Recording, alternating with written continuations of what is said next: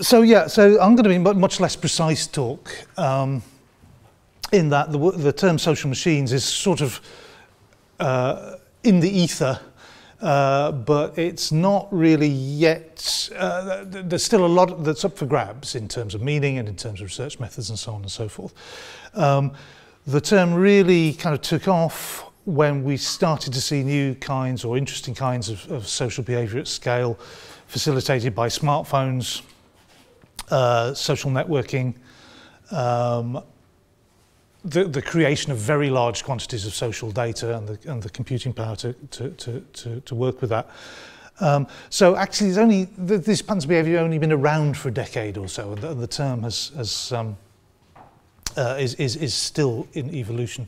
So I should give a rather sort of high level talk. Well, basically, the intuition is this: that we have an idea that, you know, here's society with machines.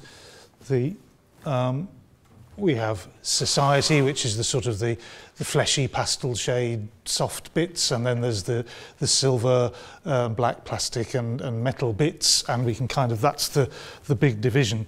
And the idea is actually you could possibly start to talk more meaningfully, doing some vertical characterization of these agencies and sort of imply that this and this, each in their different ways, have different kinds of agency.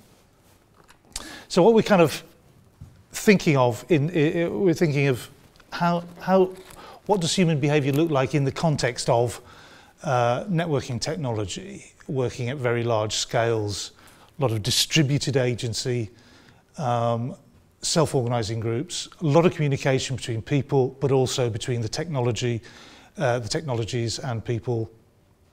People mediated by technology, etc., etc., etc., with huge quantities of data. So the term itself, you find the term in literature going back. I mean, Norman Mailer, for example, American novelist and loony, writes about social machines in very disparaging ways. But the social machines research comes. There's sort of a quote from Tim Berners-Lee's book, Weaving the Web. It says, "Real life is and must be full of all kinds of social constraint, the very processes from which society arises. Computers can help if we use them to create abstract social machines on the web, processes in which people do the creative work and the machine does the administration." That's quite an optimistic view. We get quite a lot of social machines in which the machine does the creative work and the people do the boring bits. And then later on he says the stage is set for an evolutionary growth of new social engines, and he's talking about new forms of social process. So that's a kind of 1999 prediction of the sorts of behaviour that we're starting to see more recently. So if you can imagine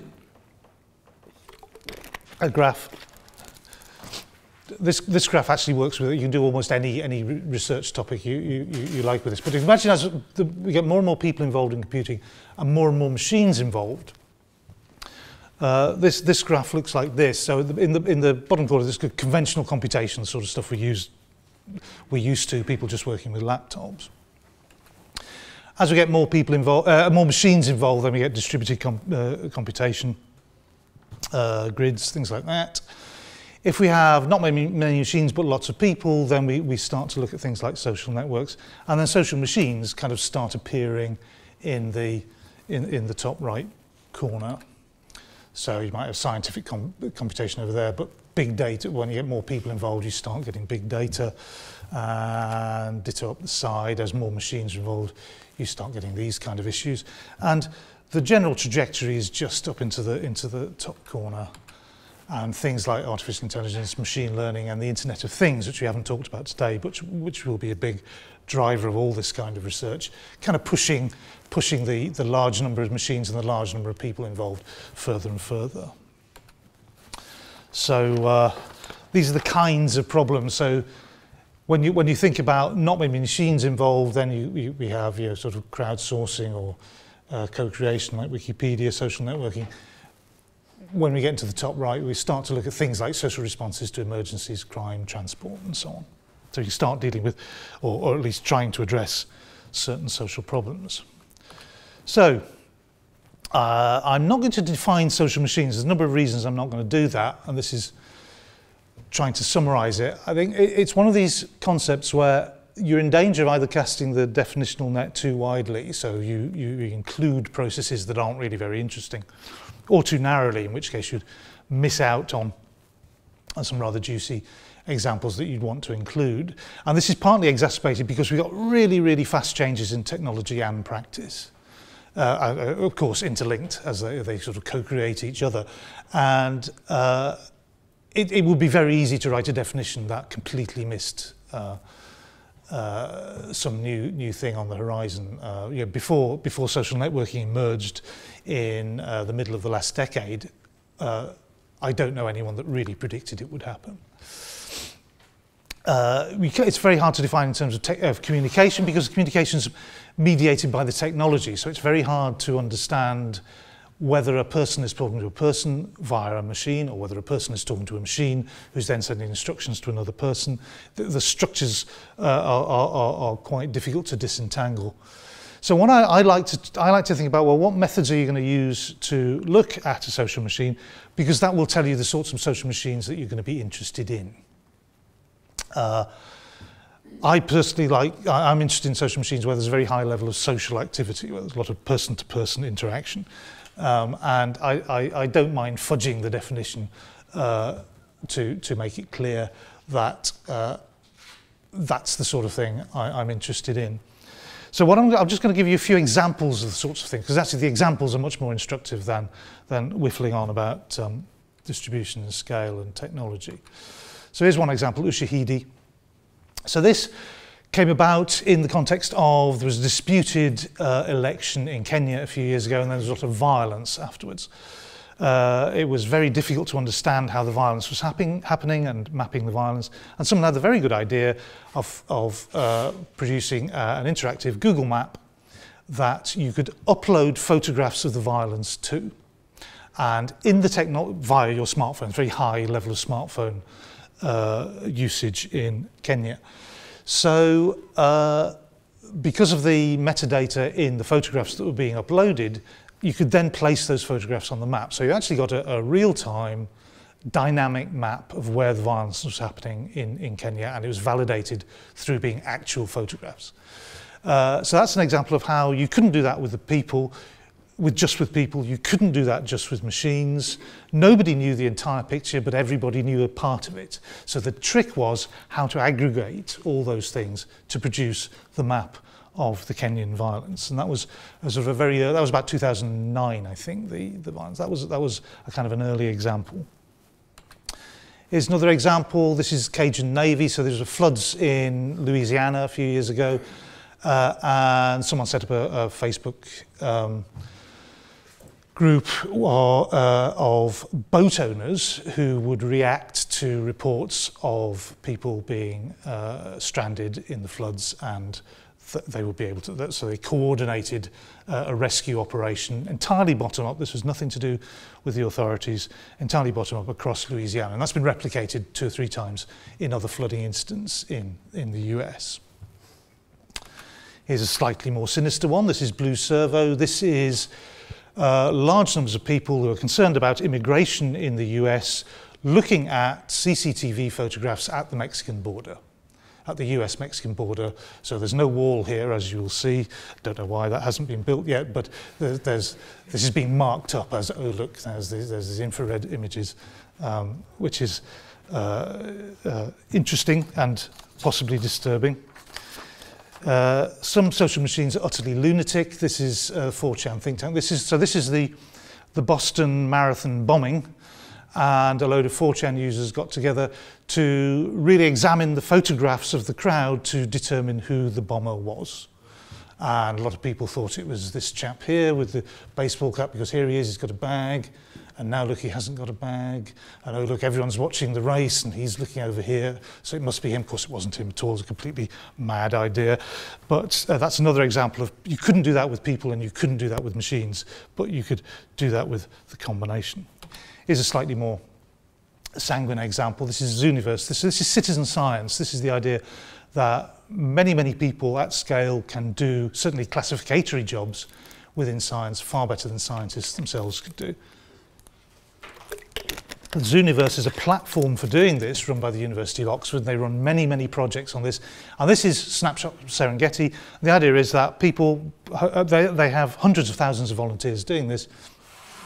Quite happy to look at photographs taken by cameras set up on the Serengeti, and they identify the animals within that. This is the interface of that. So there are lots and lots of social science projects and social science and science projects, a lot of astronomy stuff, a lot of stuff decoding old letters, so handwritten letters in the 18th century, very hard for a computer to read, but people can do it quite well, and getting the interaction. And what's the AI in this one? What's the AI in this particular one? I will now, next slide actually. Well, the AI is quite often social rather than machine.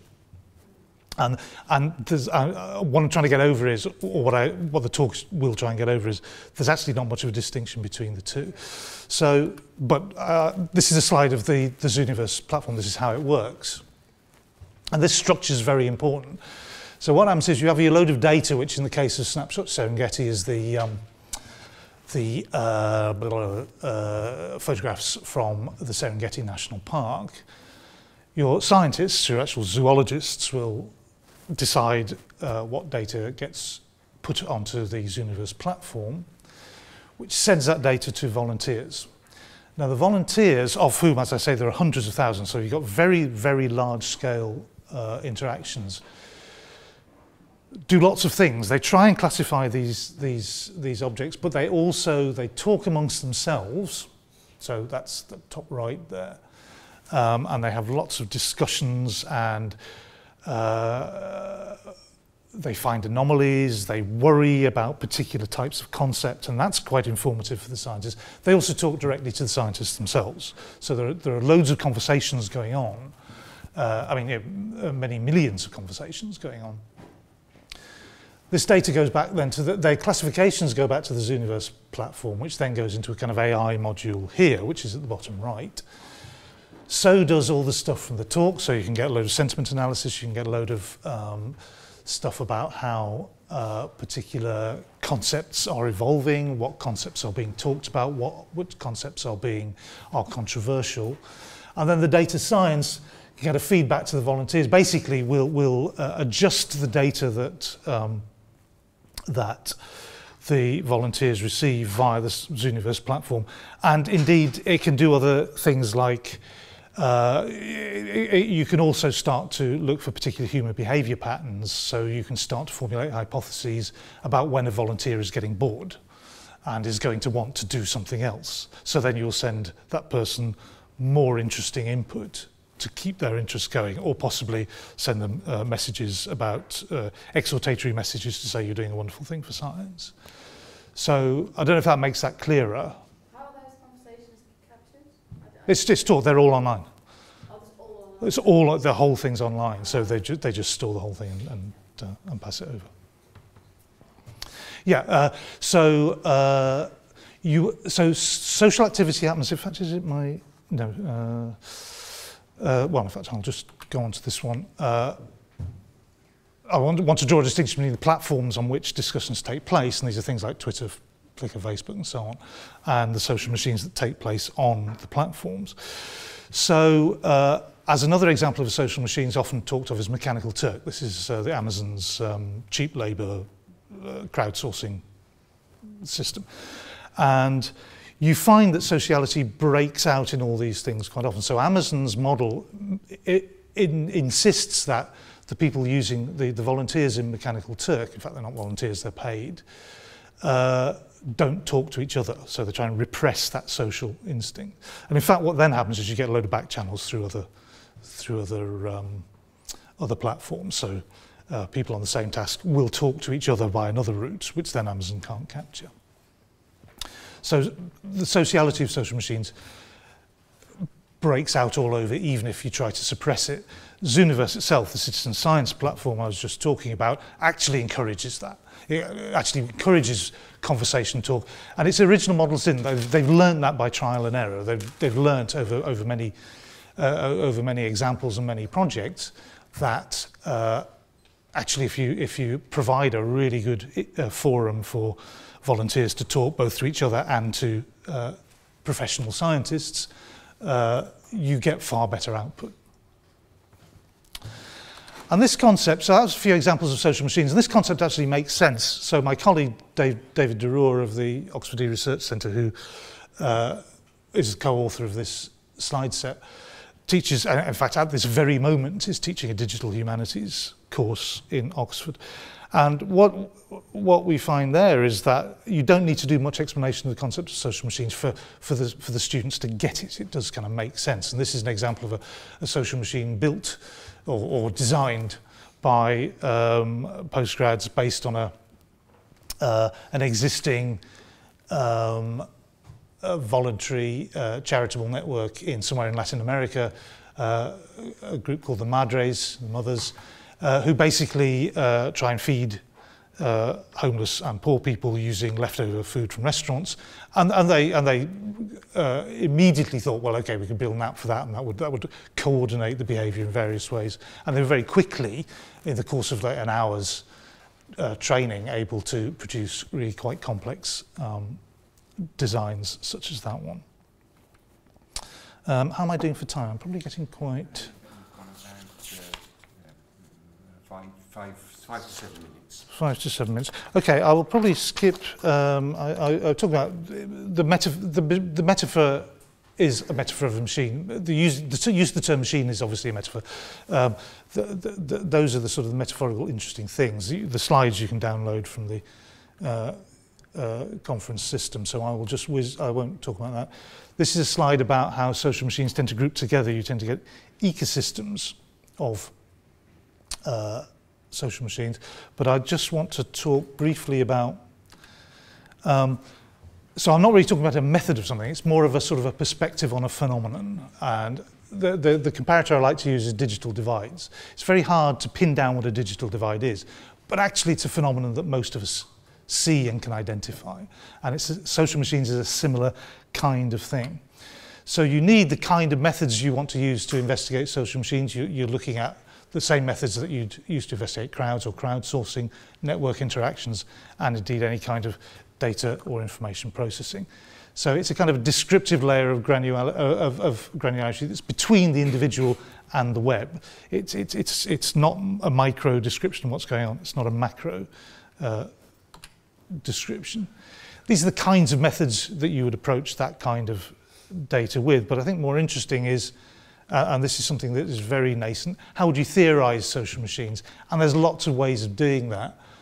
You could, I mean, all social machines are exclusory in some respects and inclusory in other respects. That's an interesting factor. Gender, ethnicity, all these well-known divides. The big discussion, Wikipedia I think is a classic social machine. There's a big discussion about gender on Wikipedia. It's very largely male-dominated system, and there's a lot of discussion about how that affects the output of Wikipedia classification. Social construction technology, social shaping of technology, clearly very useful, etc., etc. Social capital, I think, is a very interesting perspective, and the sort of Marxian perspective of, well, what's the value, what's the appropriation of labour, and how much of that value is going to the platform, and how much to the people in the participants of the machine, is an interesting question. So the arising of intelligence, I mean, I'll just talk about intelligence very briefly. This is a very interesting example. This is a contest. This was, again, probably about 10 years ago. DARPA, this is the American Defense Research people, set up this thing called a Red Balloon Challenge. So what they did, they put 10 weather balloons across the United States in these areas, unannounced areas. That's where they place them. So you can see the whole, it's in 9 states of the USA, right across from east to west. And then so they basically said, the contest was, there was a prize of however many £1,000 for the group who could find all 10 balloons fastest. And this was the winning team was a team from MIT, And this was their pitch. And they said, look, we're giving $2,000 per balloon to the first person to send us the correct coordinates, and $1,000 for the person who invited them, and $500 to who invited the inviter, and so on and so on and so on. And then it kind of goes on to explain. And what that worked well enough. So Sandy Pentland from MIT. So the model of rewarding whoever finds the balloon, but awarding whoever invited the inviter is called a query incentive network model, developed by Kleinberg in 2005. And they began with a team of 4. They ended up with 5,000 participants, and the whole thing took 10 hours.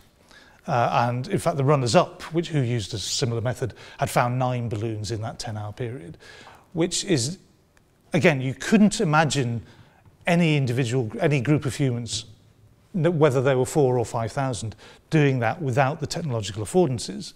But equally, you couldn't imagine the technology achieving anything like that without 5,000 people going around looking for balloons and inviting their friends. The key thing is there were 2 incentives. One, you had an incentive to find and report the balloon, but then you're in danger, of course, of getting people free riding, people in competition with each other. So then the second incentive of to introduce new people into the network kind of nullified that question of rivalry. Probably running out there. I was just giving you a few examples of how social processes in the finance sector are being used to add additional value to the AI in some quantified context, but I won't talk through those, so I'll just wrap up. So social machines is a kind of a lens on human-machine networks at scale. We tend to expect very rapid and unanticipated assembly. So we expect the unexpected, partly because of the creative and subversive powers of human beings who will never do what you expect them to do. But in fact, you could probably say the same of machines as well. We were all completely surprised when this technology worked and our slides came up first time. In terms of intelligence, what's happening is that the intelligence of both the machine and the human are being augmented by the social processes. Data is a really big issue. These social machines got to create and they're going to consume lots of data, lots of kind of interesting issues about who gets it. And just the ethics piece is very important. There are ethical pieces about, well, how do you design these things and how do you manage them? And what are your ethical responsibilities there? Researchers, clearly you're looking at social interaction, so there are lots of research ethics issues. Privacy is a given. Privacy is a problem with all these things, as Mark has already alluded to. And then there's the issue about, you see a lot of things that we might call social machines in the cybercrime area, ways of conning people out of their money. So you can get kind of what we might call antisocial machines. Not all these things do good. Things have started to appear on the research radar, just a couple of projects which have both just finished. Socium is sort of an EPSRC project that you might want to visit their website. And Smart Society is an EU project covering pretty much the same kind of ground. That says, please don't sue me if I've stolen your image. And thank you very much.